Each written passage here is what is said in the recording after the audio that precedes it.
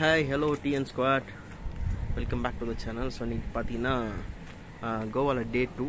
So அதாவது explore பண்ண ஆரம்பிச்சு சொல்கிறேன். ஸோ இந்த டேட் பார்த்தீங்கன்னா வந்து April 7 ஆகுது. டைம் பார்த்தீங்கன்னா ஆல்மோஸ்ட் 12 o'clock ஆயிடுச்சு. ஸோ எழுந்ததே பார்த்தீங்கன்னா லேட்டு தான், நேற்று தூங்கினதும் லேட்டு தான். ஸோ இப்போ எங்கே போகிறோம் அப்படின்னு பார்த்தீங்கன்னா வந்து ஆரோமல் பீச் தான் போகிறோம். எங்கள் லொக்கேஷன் வந்து பார்த்தீங்கன்னா ஒரு 30 kilometers வருது. எப்படி ஒரு 1.5 hours ஆயிரும் கண்டிப்பாக.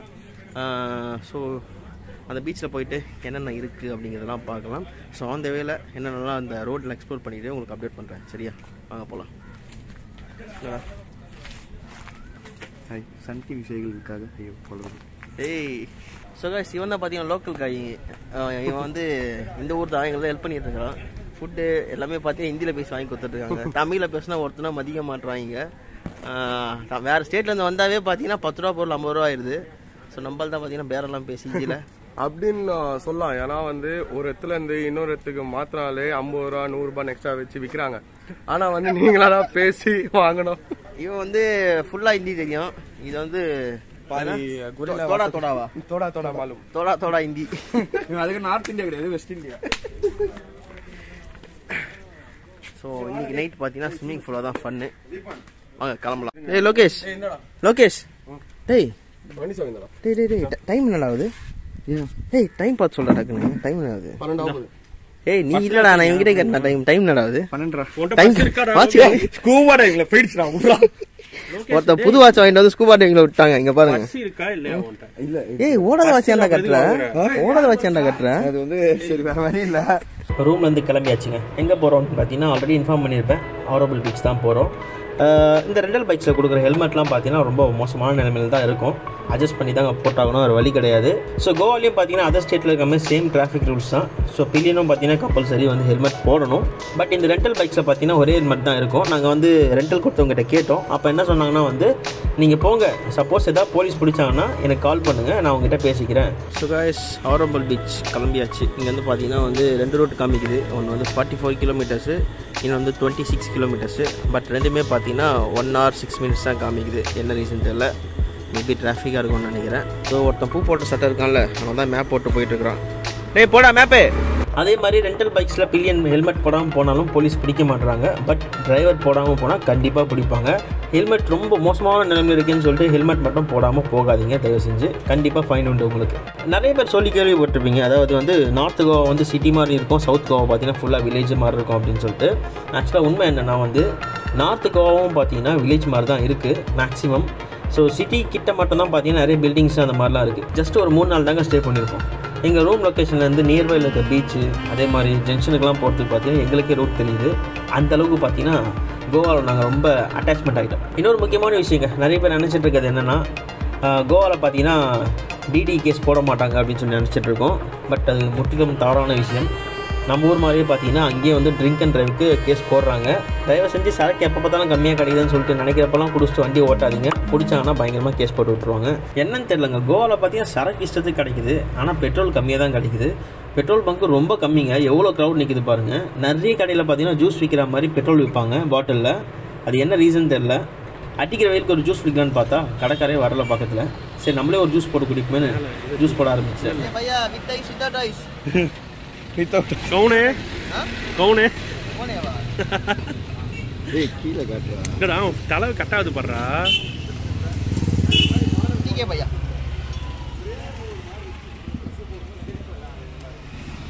இதான் பார்த்தீங்கன்னா ஆரோமல் பீச் கோவாவில் இருந்து பார்த்தீங்கன்னா அரௌண்ட் 26 or 28 kilometers வரும். க்ரௌடு ரொம்ப கம்மியாக இருந்துச்சு. பீஸ்ஃபுல்லான பீச்சுங்க என்ன கேட்டிங்கன்னா.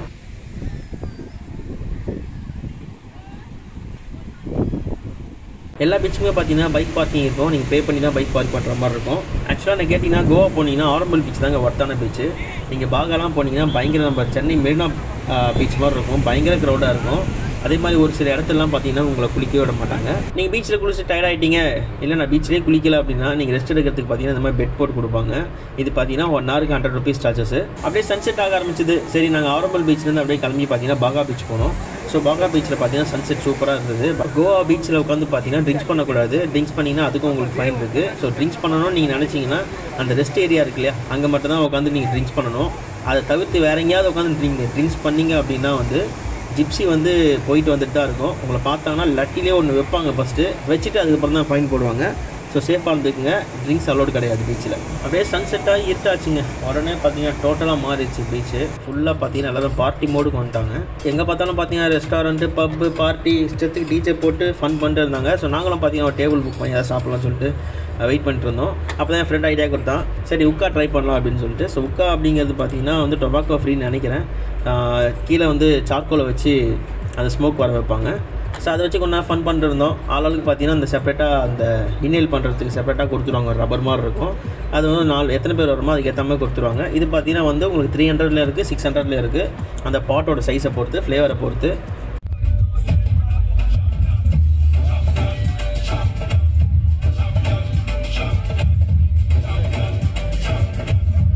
அப்புறம் அந்த உக்காவெல்லாம் ஃபுல்லாக கம்ப்ளீட் பண்ணிட்டு அப்புறம் அங்கேருந்து கிளம்பிட்டோம். நிறைய பார்ட்டிஸ்லாம் வந்து கனெக்ட் பண்ணிட்டு இருந்தாங்க. ஸோ கோவா போகிற மாதிரி இருந்துச்சுன்னா பட்ஜெட்டில் போனீங்களும் ஓகே தான். இல்லை நீங்கள் ஜாலியாக என்ஜாய் பண்ணணும்னு நினச்சின்னா கேஷ் பயங்கரமாக எடுத்துகிட்டு போகணும்.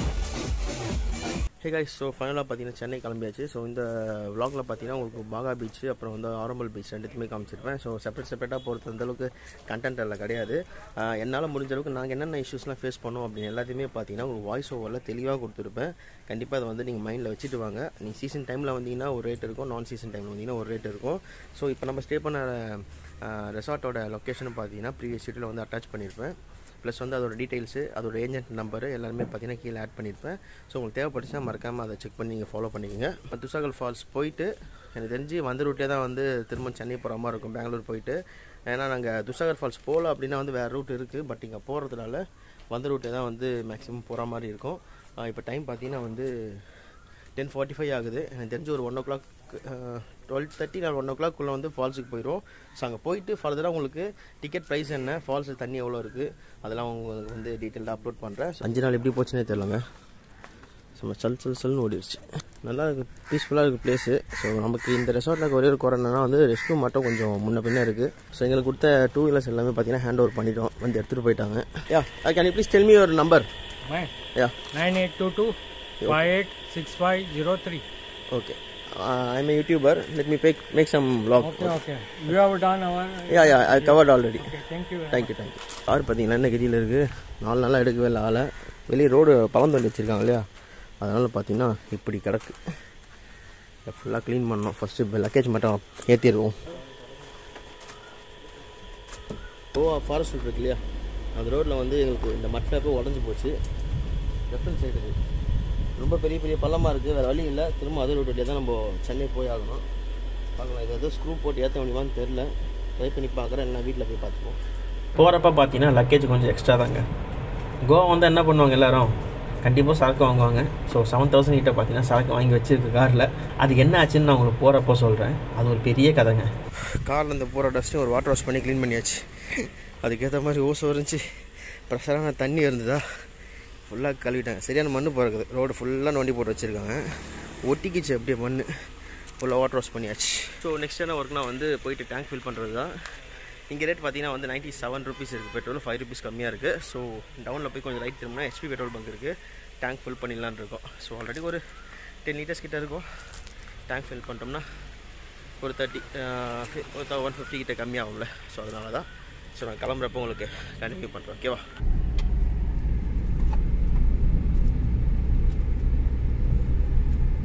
இங்கே பெட்ரோல் 500 சேவ் பண்ணி என்ன பிரயோஜனம்? 7,000 போச்சே கண்ணா. வெயிட் பண்ணி பாருங்கள் என்ன ஆச்சுன்னு சொல்கிறேன். நீங்கள் துர்சாகர் ஃபால்ஸ் போகணும் அப்படின்னு நினச்சிங்கன்னா பார்த்தீங்கன்னா நீங்கள் சேம் வந்து ரூட்டே தான் போகிற மாதிரி இருக்கும். ஸோ நீங்கள் கோவா பார்டர் கிராஸ் பண்ணுறப்ப பார்த்தீங்கன்னா உங்ககிட்ட லிக்கர் இருந்துச்சுன்னா அதுக்கு நீங்கள் செப்பரேட்டாக வந்து ஒரு டேக்ஸ் மாதிரி பே பண்ணணும். ஒரு ஸ்லிப்பு கொடுப்பாங்க, அதை நீங்கள் வாங்கி வச்சுக்கணும். அதுக்கு ஏதோ 100 rupees 150 ஏதோ பே பண்ணுற மாதிரி இருக்குங்க.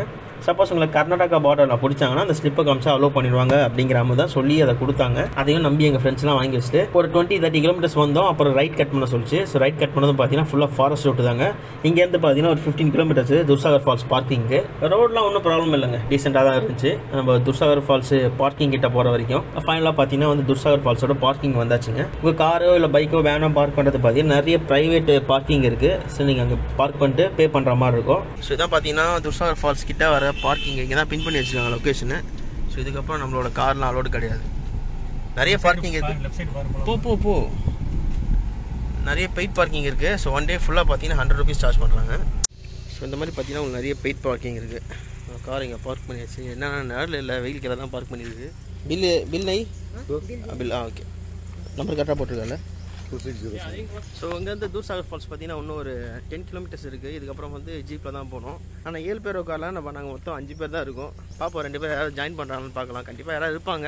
உங்களுக்கு ஆப்போசிட்டில் தெரியுது பாருங்கள் ஒரு கவுண்டர். அங்கே தான் பார்த்தீங்கன்னா உங்களுக்கு டிக்கெட் வாங்குற மாதிரி இருக்கும். ஸோ சொன்ன போல் பார்த்தீங்கன்னா லைஃப் ஜாக்கெட் வந்து 40 rupees எக்ஸ்ட்ரா சார்ஜ் பண்ணுறாங்க. டிக்கெட் வந்து நம்ம செப்பரேட்டாக எடுக்கணும் போல். கைஸ் இவன் தான் வந்து போயிட்டு ரேட் கேட்டு வந்தான். கரெக்டாக சொல், ரேட் எவ்வளோ ஆகுதுன்னு சொல்லு. ஏன்னா அவனுக்கு தான் ஹிந்தி தெரியும். ஹிந்தியில் சொல்லுமா? தமிழில் சொல்கிறா. இவன் வேற என்னை ரொம்ப டார்ச்சர் பண்ணுறான்டா. சரி, ரேட் எப்படி பார்த்தீங்கன்னா இப்போ பர்சனல் ஜீப் இப்போ 5 பேர் போகிறீங்கன்னா 4600 கிட்ட வருது.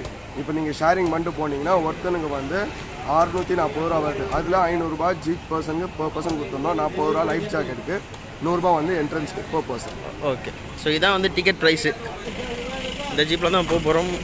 ஃபைனலாக டிக்கெட்லாம் எடுத்து முடிச்சுட்டு ஜீப்பில் ஏறி உட்காந்தாச்சு. ஜீப்பில் ஏசியெல்லாம் கிடையாது, நீங்கள் தான் அட்ஜஸ்ட் பண்ணிக்கணும். அடிக்கிற வெயிலுக்கு சும்மா கொமையுது. நான் மிடில் ரோவில் உட்கார வச்சு பார்த்தீங்கன்னா ரைட் ஹேண்ட் சைடில் என் ஃப்ரெண்டு, லெஃப்ட் ஹேண்ட் சைடில் இன்னொரு டூரிஸ்ட் நடுவில் நான் மாட்டிக்கிட்டேன். ஸ்டார்டிங் பார்த்தீங்கன்னா உங்களுக்கு வில்லேஜுக்குள்ளே போகிற மாதிரி தான் இருக்கும். உங்களுக்கு சிமெண்ட் ரோடு இருக்கும், தார் ரோடு இருக்கும், ஒரு செக் போஸ்ட் ஒன்று வரும். அந்த செக் போஸ்ட்டு கிராஸ் பண்ணதுன்னு பார்த்தீங்கன்னா வந்து ஆஃப் ரோட்னா அந்தளவுக்கு ஆஃப் ரோடு சொல்ல முடியாதுங்க. ஓகே, நார்மலான ஆஃப் ரோடு தான், ரொம்ப எக்ஸ்ட்ரீம் இந்த கொழுக்கு மலை மாதிரிலாம் இருக்காது.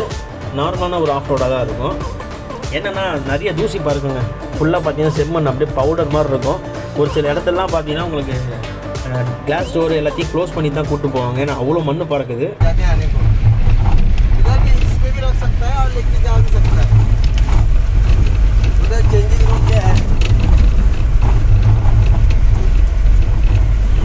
நான் சொன்ன செக் போஸ்ட் இதுதான். ஸோ இங்கே போயிட்டு எத்தனை பேர் வந்திருக்குமோ அவங்களோட டீட்டெயில்ஸ் கொடுத்துட்டு தீபன் லெஃப்ட் ஹேண்ட் சைடில் ஜீப் டிரைவர் பார்த்தீங்கன்னா அவர் வாங்கின ஒரு டிக்கெட் எடுத்து கொண்டு போய் அங்கே ஒரு கவுண்டர் இருக்கும், அங்கே கொடுத்துட்டு வருவார்.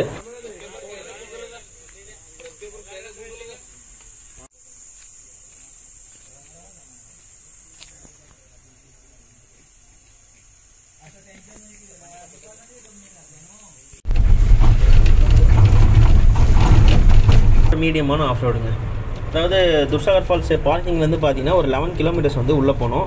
அப்புறம் அங்கேருந்து ஒரு 1/2 கிலோமீட்டர்ஸ் நடக்கிற மாதிரி இருக்குங்க. ஸோ டோட்டலாக பார்த்தீங்கன்னா 11.5 கிலோமீட்டர்ஸ் வரும் உங்களுக்கு ஃபால்ஸ் கிட்ட வரைக்கும். இவ்வளோ பெரிய ஃபாரஸ்ட் தானேங்க, பட் பார்த்தீங்கன்னா ஒரு எலிஃபெண்ட் கூட இல்லைங்க, ஏன்னே தெரில. ஸோ டைகர் இருக்காமா, அதுவுமே ரொம்ப ரேர் தானா. ஆனால் ஃபுல்லாமே பார்த்தீங்கன்னா ஃபாரஸ்ட் தான். நான் வந்து நிறைய எலிஃபெண்ட்லாம் இருக்கும்னு நினச்சி வந்தேன், பட் எலிஃபெண்ட்டே கிடையாதான் இந்த ஃபாரஸ்ட்டில். போகிற வழியெல்லாம் பார்த்தீங்கன்னா நிறைய இடத்துல வந்து இந்த முந்திரி தோப்பு இருக்குது. அதெல்லாம் பார்த்தீங்கன்னா ப்ரைவேட் எஸ்டேட்டு. அதேமாதிரி நிறைய இடத்துல இந்த நம்ம Chennai to Goa train track இருக்குது, அதெல்லாம் க்ராஸ் பண்ணி போகணும். அப்புறம் ரிவர் கிராசிங் இருக்குது.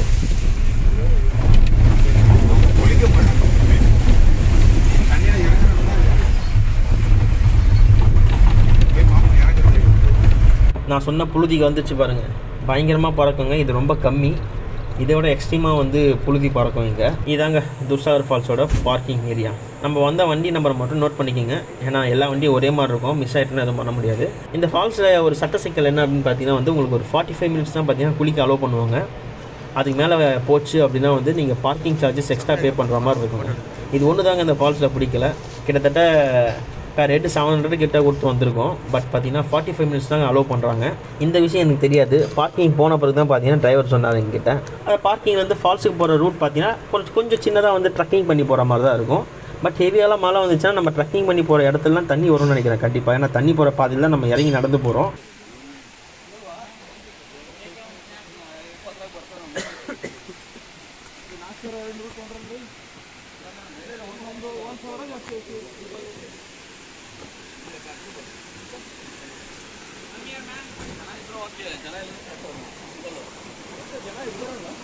ஹலோ போ.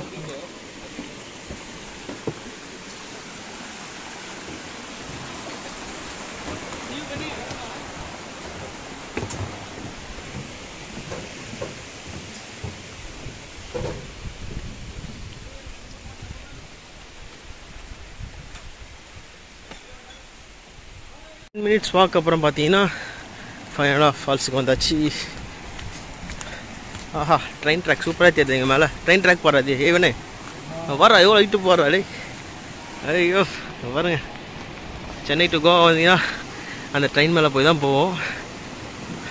இதே மான்சூனில் இருந்தால் எப்படி இருக்குன்னு யோசிச்சு பாருங்கள், செம்மையாக இருக்குது. வாங்க கிட்ட போய் பார்ப்போம்.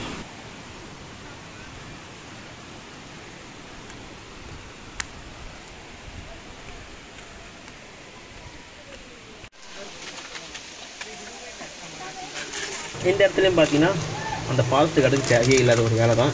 நம்ம தூக்கி போட்டு போகிற குப்பையும் அதை எடுக்கிறதுக்கு ஒரு ஆள் வச்சுருக்காங்க. இது எல்லாமே பார்த்தீங்கன்னா நம்ம பண்ணுற தப்பு தான். யூஸ் பண்ணுற பிளாஸ்டிக் கொண்டு போய் டஸ்ட்பினில் போட்டால் வேலையை முடிஞ்சுங்க. இப்போ ஃபைனலாக பார்த்தீங்கன்னா ஃபால்ஸ் கிட்ட வந்தாச்சு. ஃபால்ஸோட அழகு பார்த்தீங்கன்னா வேறு லெவலில் இருக்குங்க. உங்களுக்கு மேபி இந்த கேமராவில் ஷூட் பண்ணி காமிக்கிறதுனால உங்களுக்கு சின்னதாகவோ இல்லை அந்த எக்ஸ்பீரியன்ஸ் இல்லாமல் இருக்கலாம். பட் நீங்கள் ரியலாக போகிறப்ப அந்த எக்ஸ்பீரியன்ஸு சூப்பராக இருக்கும். என்றைக்குமே தான் ஃபஸ்ட் டைமு லைஃப் ஜாக்கெட் போட்டு குளிக்கிறது. நான் வந்து ஸ்விம் பண்ணுவேங்க, இவ்வளோ டெப்த்துலாம் நான் குளிச்சது கிடையாது. அதே மாதிரி லைஃப் ஜாக்கெட் போட்டு குளிக்கிறது எனக்கு தான் ஃபஸ்ட் டைமு. ஸோ நம்ம இஷ்டத்துக்கு குளிக்கலாம். இங்கே குளிக்கிற முக்கால்வாசி பேருக்கு பார்த்தீங்கன்னா ஸ்விம்மிங்கே தெரியாது. அவங்க இறங்குற தைரியம் எல்லாமே பார்த்தீங்கன்னா அந்த லைஃப் ஜாக்கெட் நம்பி தான். ஸோ லைஃப் ஜாக்கெட் போட்டு நீங்கள் ஃபஸ்ட் டைம் இறங்குறீங்க அப்படின்னா வந்து நீங்கள் காலில் ஒரு சப்போர்ட் இல்லாதப்போ நீங்கள் ஃபஸ்ட்டு நிற்கிறப்போ உங்களுக்கு ஒரு மாதிரி திணறும். தயவு செஞ்சு பாடியை ஓவராக ஷேக் பண்ணாதீங்க. நீங்கள் ஷேக் பண்ணுறப்ப பார்த்தீங்கன்னா உங்களை வந்து அந்த லைஃப் ஜாக்கெட் பரட்டி போகிறதுக்கு வாய்ப்பு உண்டு. அதாவது தலைகளை திரும்பிடும். எந்த ஒரு ஓவர் ஜர்க்குமே கொடுக்காம நீங்கள் நார்மலாக தண்ணியில் இறங்கினாவே உங்களை அதை அழகாக லிஃப்ட் பண்ணி வச்சுருக்கோம். அப்படியே அழகாக ஸ்விம் பண்ணிட்டு போயிட்டு குளிச்சுட்டு வாங்க. நல்லா ஸ்விம்மிங் தெரியும் அப்படின்னா வந்து அந்த ஃபால்ஸ் கிட்ட போங்க. இல்லை தெரியாது அப்படின்னா நீங்கள் முன்னாடியே குளிச்சுட்டு சேஃபாக இருந்துக்குங்க. ஏன்னா அந்த தண்ணி கிட்ட போனீங்கன்னா உங்களை வந்து உள்ளே அமுக்கும். ஏன்னா அவ்வளோ ஃபோர்ஸாக தண்ணி வந்துட்டுருக்கு. ஓகேவா? ஃபால்ஸ் எல்லாம் குளிச்சுட்டு கிளம்பி போகிறப்ப பார்த்தீங்கன்னா நான் ஆசைப்பட்ட ஒரு விஷயம் நடந்துச்சு. அந்த ட்ரெயின் ட்ராக் மேலே வந்து ட்ரெயின் வந்துச்சுங்க. ட்ரெயினே வராதுன்னு நினச்சேன். ட்ரெயினில் வந்தால் அதில் அங்கேருந்து பார்த்துக்கலாம்ல தூட்சாகரை. பார்க்கலாம். செம்மையாக போதுங்க. ஆனால் இது கூட்ஸ் வண்டி.